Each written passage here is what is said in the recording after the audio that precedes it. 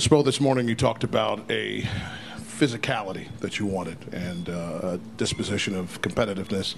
I assume a good portion of the game, that's exactly what you saw, particularly on the defensive end? Yeah, there's things that you have to try to focus on that you, one, that's your identity, and two, that you can control. Because there's so many things that are just so unique about playing this team, with all the movement and Curry and Thompson, still just flying off of screens. You just typically don't play that kind of style against that kind of style night in, night out. So you have to focus on, the things that you can do really well. And those are areas that we pride ourselves on, the loose balls, the rebounding, just the overall physicality and disposition to the game. And we're also understand that we're going to be on the road for a while, playing, the gauntlet on the West Coast. So you want to set the tone, right from the get-go. And, for the most part, I thought our guys brought that kind of effort, energy, the toughness and physicality. And then some of those other, things that, we had some better concentration, but this is a tough team to guard. Just your view of what you liked from Nico and Jamal's minutes. Yeah, the big thing, we've had a lot of moving parts, and this has provided our team to have a lot of different guys step up, and that's the way we've looked at it. You want guys to feel involved, feel like they can contribute to winning, feel like they can impact winning, learn how they can impact winning. And, I've said this now for a few weeks, as you're trying to figure things out, a great talent to learn in this league as a team is just learn how to win, and then you figure out all the minutia, and you figure out the rest of the stuff, you figure out the continuity. But the three young guys in particular, RJ, Kane, and Nico, it's not easy. They go oftentimes weeks without playing, but they have to stay ready, as UD always says, to be ready, and then they also have to improve. So they can't just be the same players they are, because they're trying to prove themselves and really establish themselves in this league. But without those three guys and their contributions tonight, we're not winning this game. And they all gave us impactful moments throughout the course of the game. And Kane has been progressively getting better. He's really embraced a role, as a defender and filling the gaps offensively. We never, ever run a play for him, but he finds a way, to either space the floor or cut or offensive rebound. He just fills in a lot of those gaps, those energy gaps. And then Nico, also has been getting a lot better behind the scenes. And we live in a microwave society right now, and particularly in pro sports. He's 20 years old. His head coach has seen progress. If he's not playing, that doesn't mean that he is not making progress or that we're giving up on him. We're developing him. And some of these moments in the G League, I think, are really important. Sometimes it's important when you lose, and then you get angry about it, and you figure out how you can impact winning, the next time. And so he's had great moments in the G League, and he's also had tough moments. And I think all of that is part of player development. But he's been preparing, and all of these experiences have been really good for him. And then when we needed him, in that second quarter, and then also in the fourth quarter, he was prepared and gave us really good minutes. Hi, Erik. Were you able to sense the Warriors' lack of intensity after that first quarter, and was the message to the team during the break to try to take advantage of that? No, I did not sense that. No.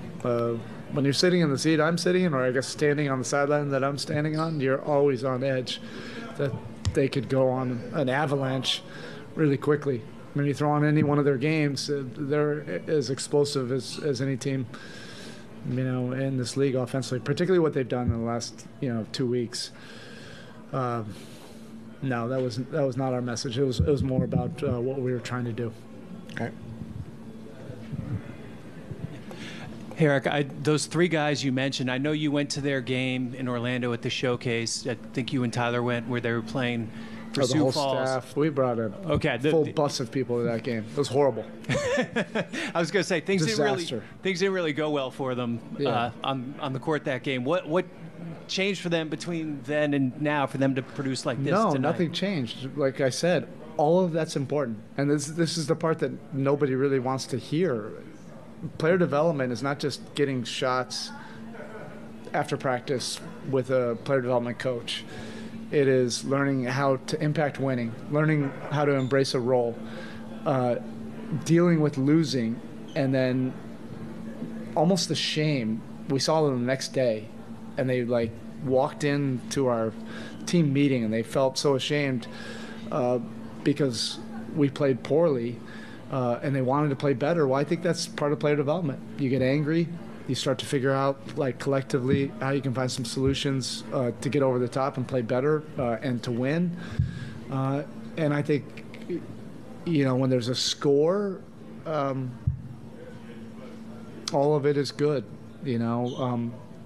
You celebrate the times that you play well, and then you figure out when you're not playing well what we need to do to, do better. But yeah, that was a tough night, but we've had some good nights. As a staff, we've done a ton of watch parties while we're on the road and they're playing, and we've seen some really good basketball. Most of it has been when we've been watching on the TV and have a few pizzas and beers, but that one we happened to see live. It all worked out. But I thought it was a really important day, especially how they approached it, the next few days to make sure that that wouldn't happen again. But it will. It's competition. You can't always control that. Same thing with Orlando Robinson. He was down there tonight, contributed to a win, had a double-double, 20 and 10. But he goes in with a mindset. Every time we send him on assignment, he wants to have an undefeated record, and I think that's great for player development. Coach, what should not be lost, other than the shiny object of Tyler scoring in the role that he's been on since he's gotten back from injury?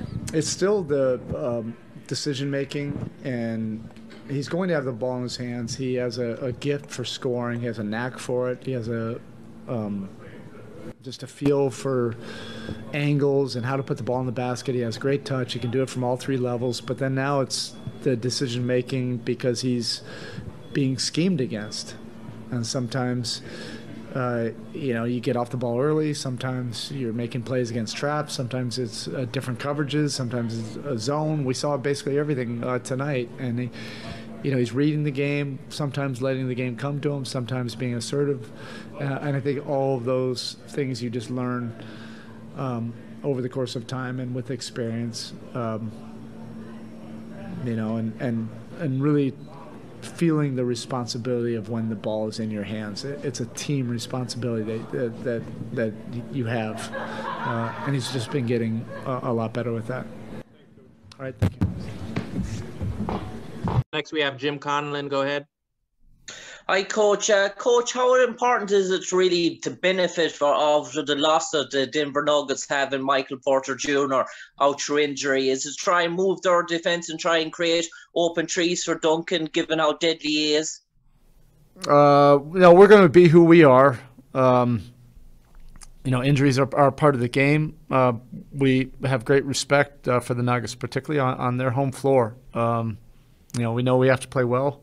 We know we have to be on top of our game. So we're going to try to get to our strengths as often as we can, and Duncan is one of our strengths.